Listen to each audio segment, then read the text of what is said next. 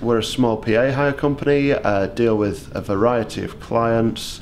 In August this year we bought the Allen and Heath iLive, we bought the T80 Surface along with an IDR32 mix rack. I can say in all honesty it's the busiest system we have.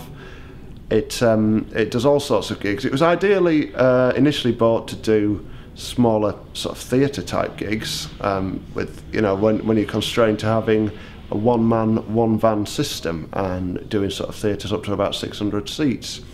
But consequently since then we've used it on all sorts of much bigger, much more in-depth rock and roll jobs. It's been ever so busy. We've had it out for a month with the Twang. That was a pretty successful tour. We also had it on Leeds Festival this year, doing monitors on the comedy stage. That got us a lot of very positive feedback as well. I suppose it's worth saying that we nearly always get positive feedback when we're out with the iLive system. We can do things very quickly. People generally compliment on the sound, and I've had quite a lot of that going on, not just with myself using the board, but other people, so it's obviously a common thing to the iLive itself. We chose to buy it after weighing up various systems, just based on basically the amount of features available. We particularly like the effects on board. We were very pleased with those. There were some sexy sounding reverbs, if I may use that word. Great sort of the delays and stuff. It's all really easy to use. The surface layout is pretty useful in that there is none. You can put it exactly how you want it. So a typical layout for myself when doing monitors, for example, would be to use the user-defined keys, which are here in my imagination, to select and PFL a mix. So you actually select it, push the mix button and PFL it. So you've got 8 mixes perhaps, and as soon as you press one it appears in your listen wedge and you have the mix up on the fader, so you can make any adjustments you want to straight away. That tends to make things really quick and easy. On the Twang tour, for example, in various venues we use the iLive to mix the support bands with house engineers. And within, you know, minutes, most of the time, I gave them a very brief talk through and said, look, ask me if you've got any questions. And the vast majority of them, even those who had never used a digital desk before, got on really well with it. The guys at the Lead Mill in Sheffield, which was the first date we did with the Twang, were sort of mortified to see us bringing in 2 small digital desks. And we had the iLive on stage. The chap using it hadn't seen a digital board before.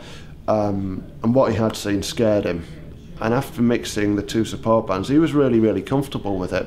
He had the usual sort of digital desk things where you have to get used to pressing select before you perform your operation, but after that it was great. Going back to the same tour again with the Twang, their stage sound was dreadfully complicated. We ran 10 mixes from the iLive, 2 of which were stereo in-ears, and 5 effects were running on stage, a lot of which were going on in wedges and side fills and all over the place. So it was a very challenging gig in which you needed to really keep on top of things, and I found it really helped us do that. So listen, tell us about your career. How did you get started and stuff? Right, well, for a start, I used to play in bands, and as most people are, failed musicians. I started off working for a colleague, well, he's now a colleague in Mansfield at Loud and Clear Productions. He gave me a lot of work maintaining systems and doing warehouse jobs. Now in that, I'd sort of learned a lot about fault finding, how systems go together. Basically, just sort of learned the roots of the business without being out on the gigs. And then I pestered and started to get various bits of local work where I originally lived in Scunthorpe, and worked for a while up there for a variety of companies, doing theatre touring throughout the UK. Got involved with some more companies across the way, doing festivals, etc., and found that we really liked the festival stuff. And over the years kind of picked up really good ideas from what various people were doing.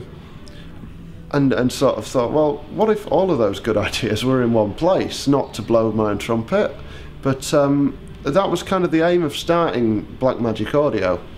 Now, the aim for a start was to do sort of small pub gigs almost, and then up to like a few hundred people in a town centre. That was as big as it was going to get. Anyway, since we've supplied gear to all sorts of clients, you know, it's grown and grown and grown and grown. Don't really see it stopping anytime soon. We started in 2005, right at the very end. Did our first live gig in 2006, and since have acquired a fairly substantial stock of PA equipment and you know, a variety of solutions. So at some point you may be thinking of getting another one, is it?